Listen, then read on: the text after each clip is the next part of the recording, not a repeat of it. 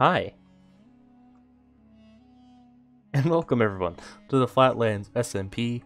My name is Zentra. Alright guys, I seriously have a good plan for this episode. In episode 10, we're going to be working with villagers. So James has already kind of done this. He's gone ahead and got a lot of these new villagers here and unlocked all their trades. Now I appreciate that he's done this. I think I can do it better. And that's not to say that James didn't do this well. I want to try the technique that you use. Kill this guy basically with a zombie, like 3 or 4 times, and then all of his trades will be super discounted. Hopefully we can pull that off, and then get some kind of villagers like this, with mending, and instead of 30 emeralds, 1.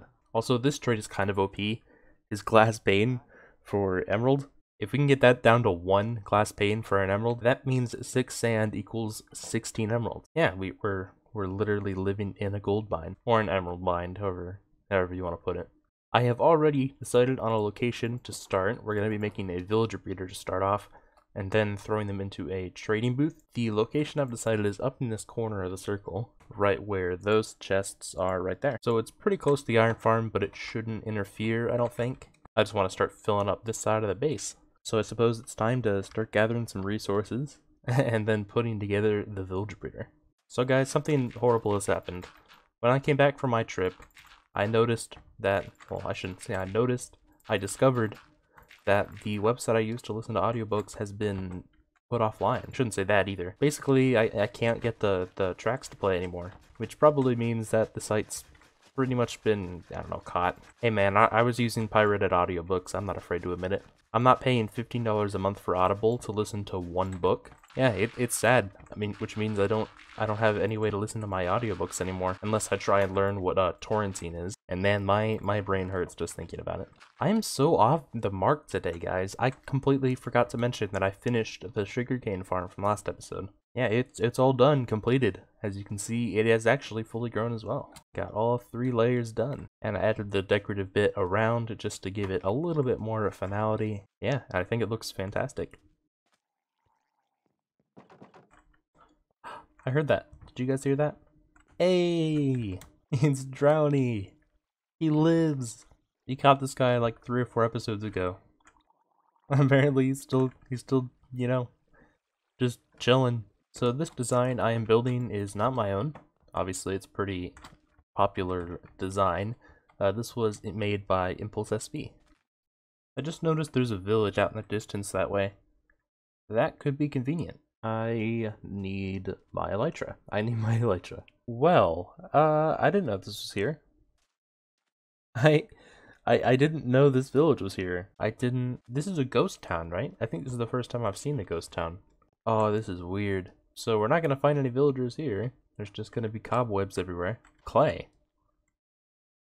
I didn't think clay was a block we could get. I completely forgot about it. What? How did a bee get over here? Dude, you're a little lost.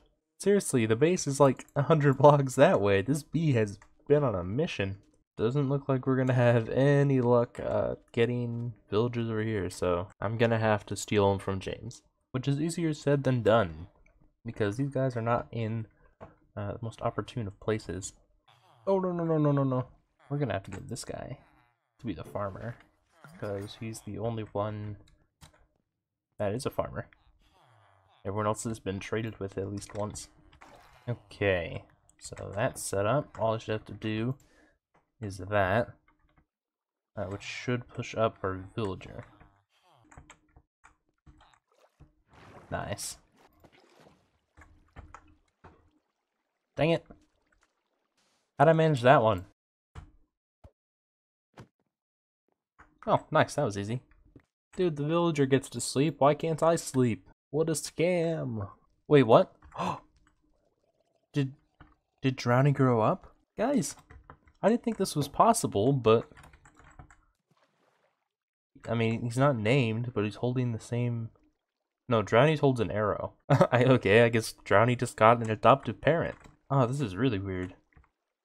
I was gonna say, I didn't think that drowns or dead, or mobs anyway, could grow up.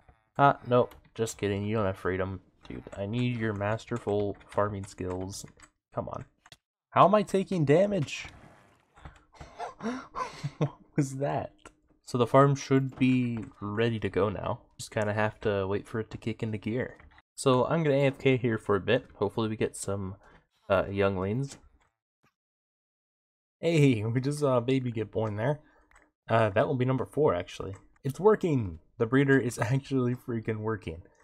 So I guess the next step is to set up the trading hall. Unfortunately, I don't have any sandstone. We did all that digging last episode, and I said that I was very happy that we got a bunch of sandstone, and then I used literally all of it in the same build. Well, all of it except, like, this. We got 9 stacks and 15 left, and I've smelted it all into smooth sandstone. Hopefully that will be enough. Let's go ahead and grab some workstations. Mainly, we're gonna want lecterns.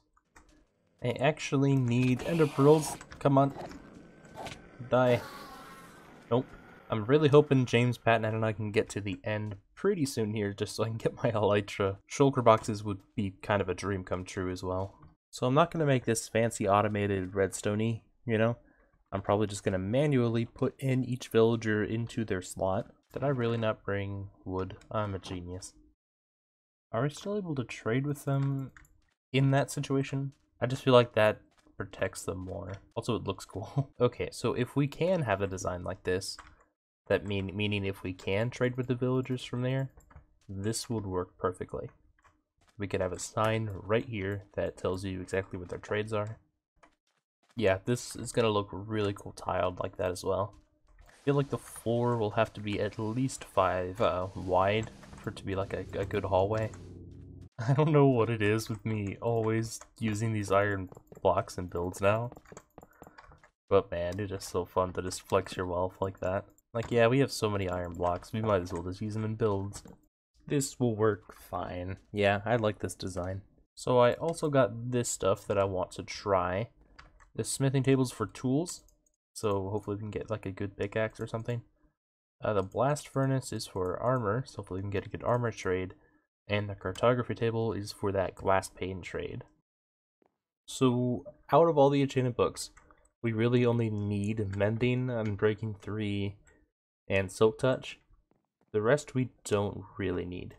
We don't really need unless, you know, we find one. Those are the 4 actual enchanted books we need.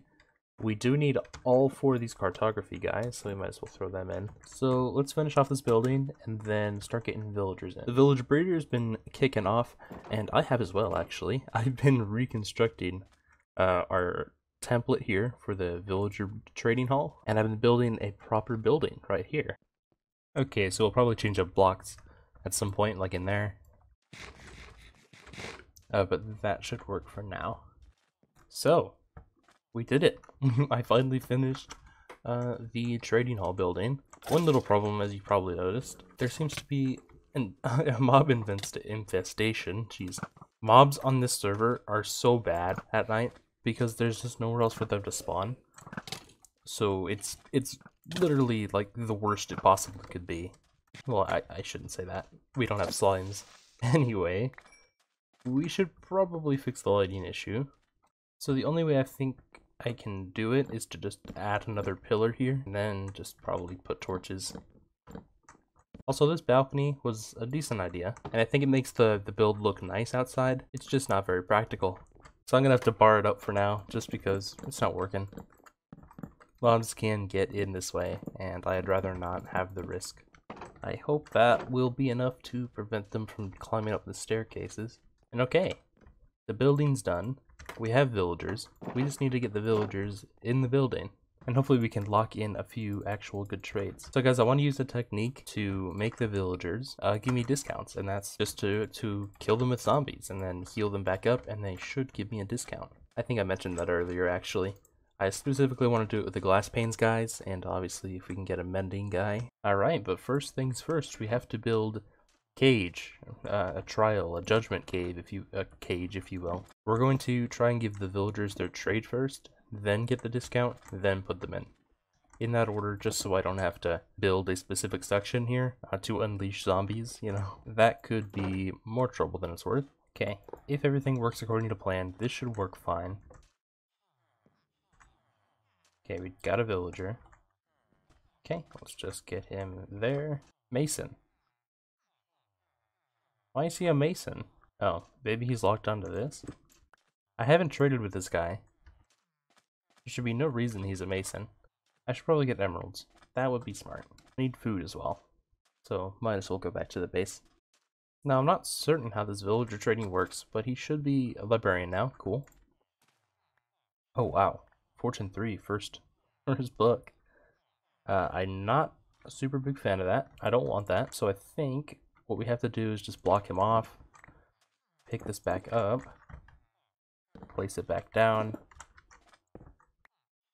And yeah. Yeah, now he's a new trades.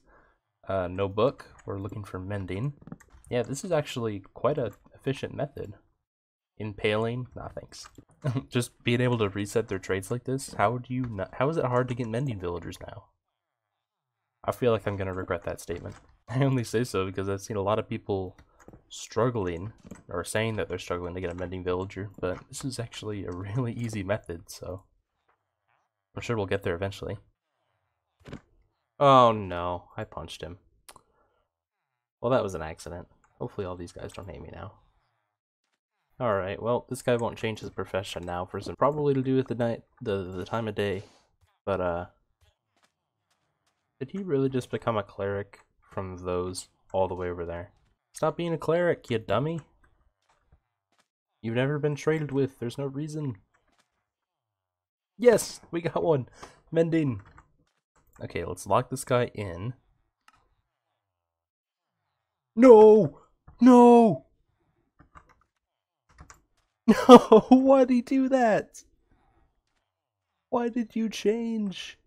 I hate you so much right now. Oh my god. Had I been faster, I'd have him right now. Oh my god. Oh.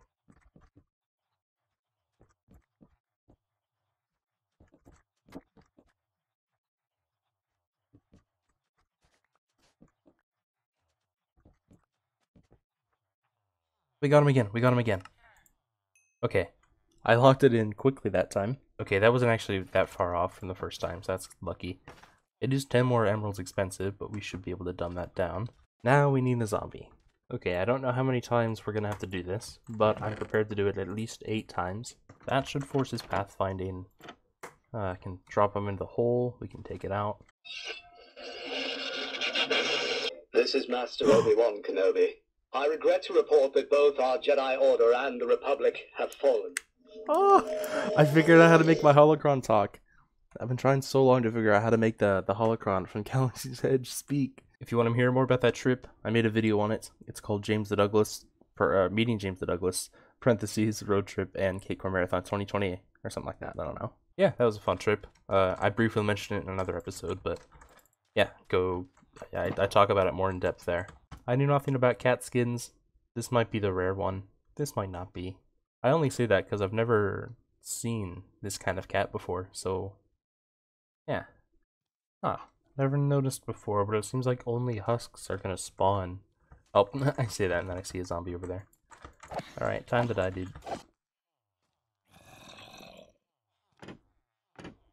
Okay, should be that simple. No! Okay. That scared the crap out of me.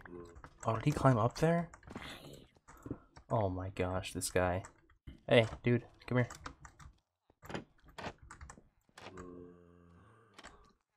Okay, he's dying. And he's a zombie. Hi.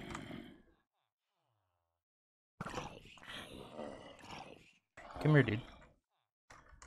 Take one of those. One of those. Whoa! Okay, I think there's some entity cramming going on, because I just heard a bunch of villagers take damage. Oh, that was funny. They just all, like, blew up. The villagers in these pods, I think, should be completely safe. But man, I'm so nervous now that I just don't want to have to replenish my villagers ever. I just want them to be safe for the first time. Alright, zombie number 2 is here. This is just easier than... Whoa, what? Where'd he go? Where'd he go? Oh, he tried to flank me. Okay. Ow. Sir.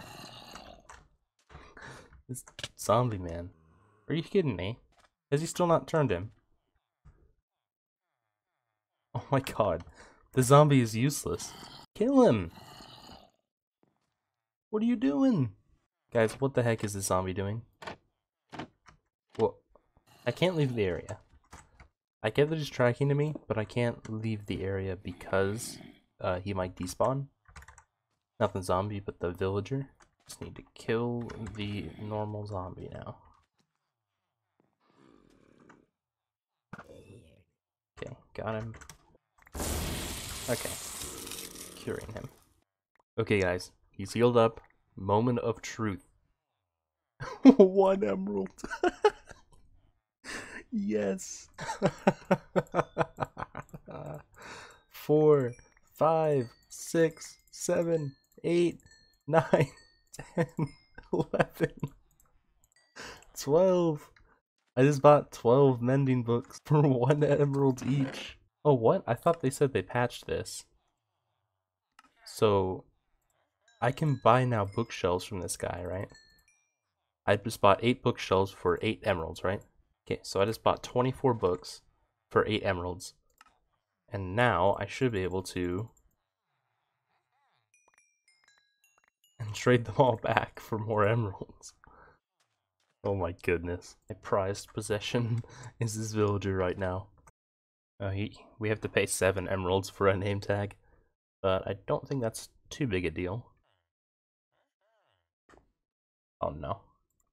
That should probably be more mending books than we'll ever need in the entire server's history. It's just funny to think about. I pretty much got all that for free too. Alright guys, I want to do one more villager like that. And I mentioned it before, so it should come as no surprise to you. We're going to be doing the cartographer. Okay, and also this guy we shouldn't need to trade with like we have before. We just need to unlock his glass trade. Okay, he does have it. 11 glass plates for a single emerald. We're gonna hopefully bump that down to 1. Well, this guy changed quickly. And, man, it's only 5. Alright, well, I was really hoping that would be 1, but I'm just gonna have to live with 5 for now, because this is gonna be the end of the episode. And wait, did you see that? What? Bruh, how'd you even get up there? That could break the farm. Okay. Yeah, this guy's just gonna die now, and that's his fate. So thank you guys for watching this episode of the Flatlands SMP. As always, go check out the K-Core channel for group content, as well as James's channel and Patnat's channel, maybe, if they're uploading single-player content. I have been Zenger, and I will see you guys in the next episode. See ya.